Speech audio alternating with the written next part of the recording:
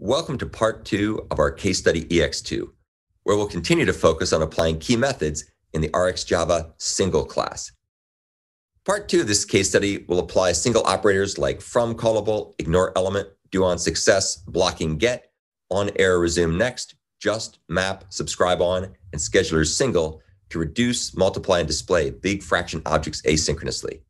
In particular, we're going to show how to use on error resume next to handle runtime exceptions. You can find the source code for this example at the link at the bottom of the slide below. We're now back in my IntelliJ project for case study ex2, where we'll continue taking a look at the various methods under test.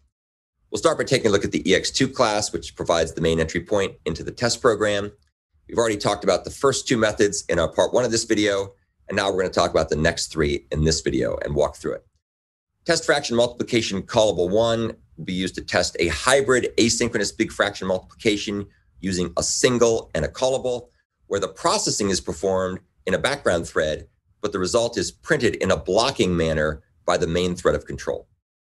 Test fraction multiplication callable 2 is very similar, except in this case, both the processing and the result will be printed in a non-blocking manner by a background thread. And then finally, test fraction multiplication error handling will test big fraction multiplication using a single and a callable, where the processing and the printing of the result is handled in a non-blocking manner by a background thread, and exceptions are handled gracefully. And as you can see here, we're going to register these 3 methods plus the earlier 2 that we talked about in part 1 of the video with our async task barrier. We're going to run all the tests, then we're going to block the calling thread waiting for all the asynchronous processing to complete. And when we're done, we print out the number of tests that finished. So let's go ahead and take a look now at the first of these test methods, which is test fraction multiplication callable 1. As you can see, all the diagnostics we printed out and the logging information we printed out in the user main thread. So we're going to go ahead and use a string builder here because we're not going to have to worry about race conditions. In this case, we use from callable, which is that factor method operator on a single, and we go ahead and have it call the callable parameter that's passed in, known as scall. And as you can see here, that goes ahead and will take 2 big fractions, BF1 and BF2, and multiply those big fractions together. That computation will take place in a single background thread through the use of the subscribe on operator and the scheduler's single factor method that returns a single background thread. However, the calling thread, the main thread, will block until the result is finished being computed in the background thread. So once that call to blocking get returns, we then take the result and we append it to the end of the string builder. We then display that by converting the string builder to a string. And the last thing we do here is we return S void S. And you can see that that is just simply a completable that's complete. And so that will be an indication to the async task barrier that we're all done with the computations, and it can go on and see what else needs to be processed. Here is test fraction multiplication callable 2. In this case, all the processing and all the printing will take place in a background thread. So we have to use string buffer in this case. In this particular situation, we're going to go ahead and have the from callable factor method take the scall callable, again, same as it was before. That runs in a background thread using subscribe on and scheduler's single as the way to create the background thread. We then go ahead and we'll call the do on success action operator, which in this context will actually run in the background thread. And we use the display mixed big fraction helper method, which will append the result to the string buffer and then display it. That, as we'll see, will take place in a background thread. And the last thing we do here is we use the ignore element method in order to be able to return a completable that is a flag to the async task barrier framework that everything has been finished. The final method we're going to talk about here is test fraction multiplication error handling. As you can see here, we have a callable, which is parameterized by a big fraction, and we term this local variable bad call. And the reason we term it bad call is because we're going to make the denominator be 0.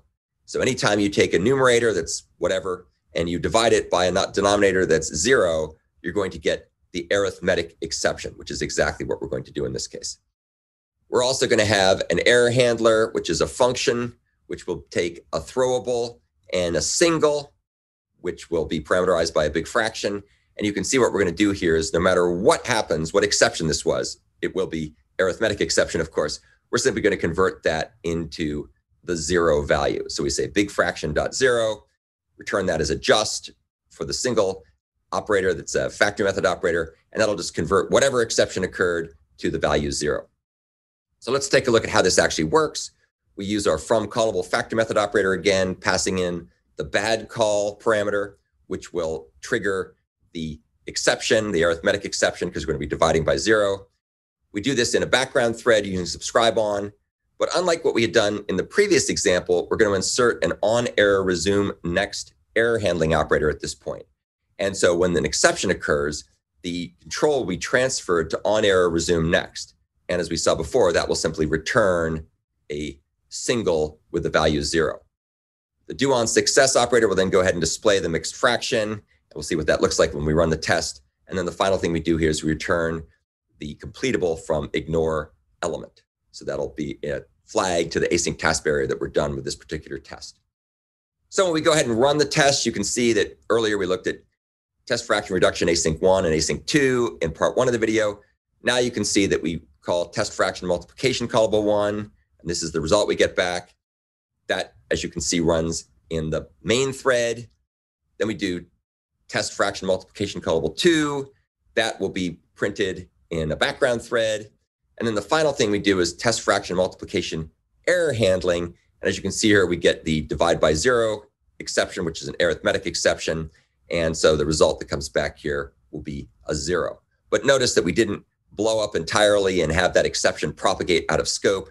Instead, the on error resume next error handling operator basically swallows the exception and then returns, in this case, a 0, so the computations can continue. So that's the end of our coverage of case study ex2 for RxJava's single class.